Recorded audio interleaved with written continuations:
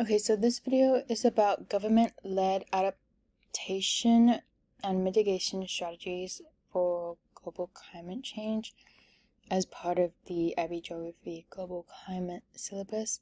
So these are the subtopics that we'll discuss. So global geopolitical efforts, carbon emissions offsetting and trading, and then technology such as geoengineering.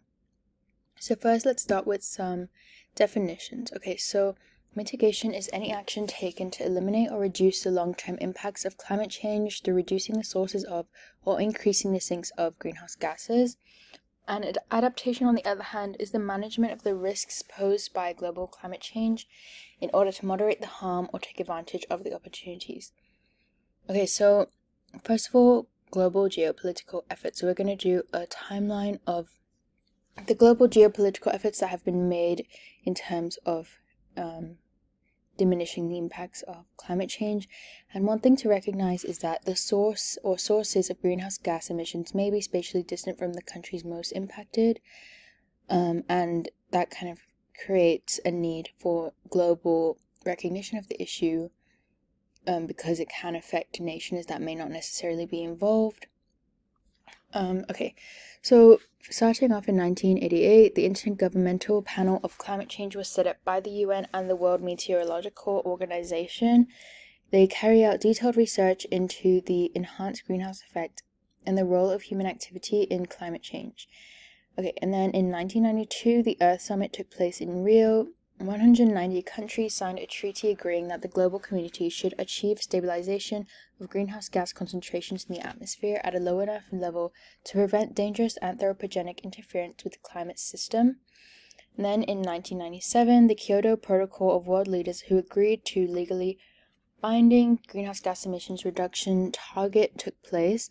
However, the US did not sign it, which kind of diminished its value because the US is has a large influence in geopolitical efforts globally. And then in 2009, the UN did hold meetings from 2009 until 2011, but they did not meet a legally binding agreement, though various HICs set up a $100 billion US dollar green fund for poorer countries by 2020. And in 2015, the UN negotiated the Paris Agreement with 195 countries to achieve reductions in greenhouse gases that will not allow future temperatures to exceed 2 degrees Celsius above pre-industrial levels. Okay, now we're going to look at carbon emissions offsetting and trading. Okay, so first of all, carbon offsetting. What is it? It's where people can invest into an offsetting scheme to neutralize the effects of their remaining carbon dioxide emissions. Rather than planting trees or investing in a reforestation project, people can now buy carbon credits to establish an ongoing program of carbon offsetting so that for every new transaction you can buy more credits to cancel out your emissions. So what are the advantages here? Well, credits are linked to a wide array of environmentally friendly projects, such as protecting the Amazon rainforest and renewable electricity to communities in developing countries. Used heavily in the air travel industry, people can pay a bit more for their plane tickets and offset their flights. Projects can deliver value for local communities as well as the environment. Cons, however, are that it might not reduce the volume of emissions being generated. It has been criticized by organizations such as Greenpeace for being ineffective. Carbon trading is basically a market-based system aimed at reducing greenhouse gases that contribute to global warming, particularly carbon dioxide emitted by burning fossil fuels. It sets an overall limit or cap on the amount of emissions that are allowed from significant sources of carbon, and governments issue permits up to the agreed limit, which are given for free or auction to companies. Advantages here are that it can tackle certain gases such as sulfur dioxide, which helps to limit acid rain, such as in the US.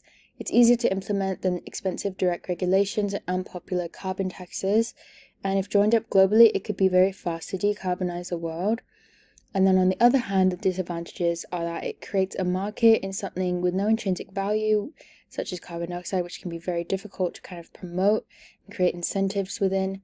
When permits are given away for free, prices can collapse and no effective reductions in emissions are really made. And finally, some people believe that direct regulation is better, and kind of harsh regulation is just more kind of strict, and it creates more kind of stronger limits upon people's carbon emissions.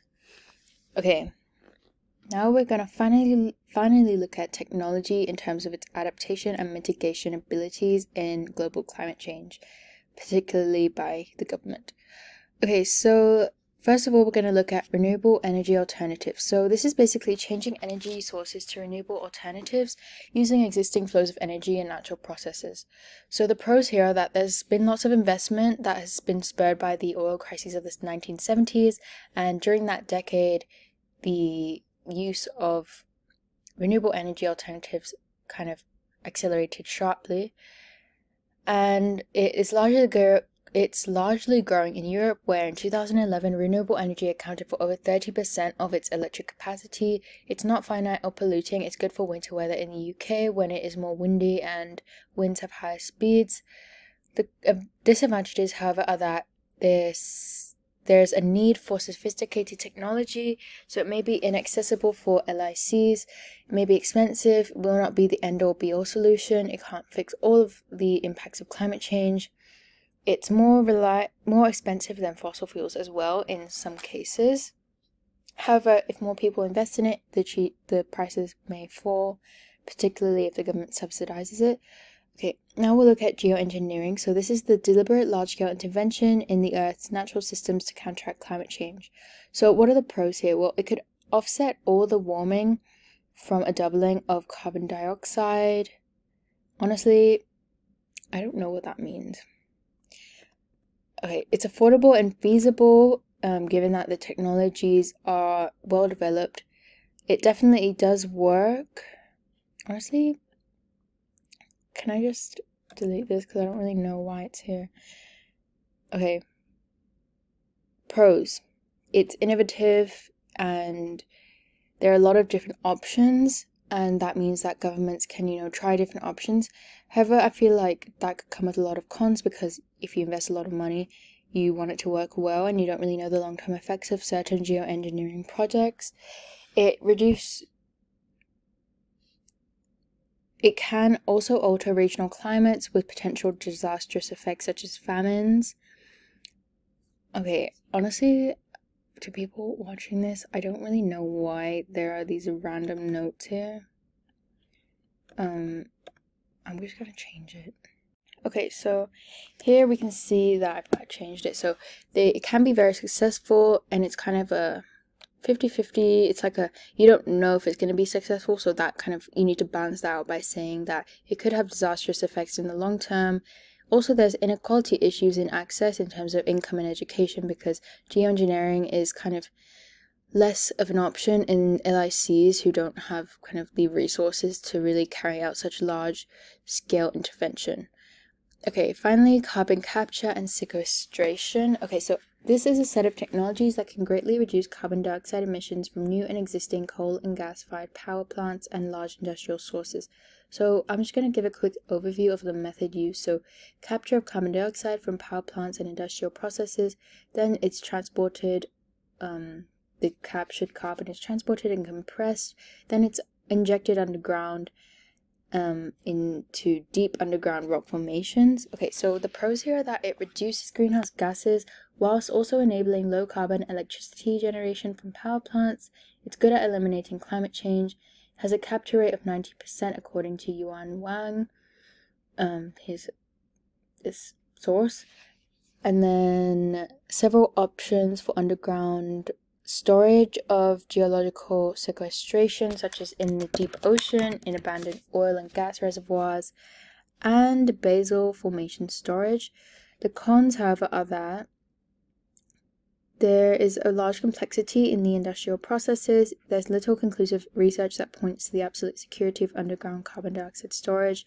It is also impossible that microbes living in volcanic rocks break down carbonates to methane. Natural disasters can disrupt the storage processes, and there's concern of leakages and environmental contamination. So these are all the options that the government has to mitigate and maybe adapt to the impacts of global climate change.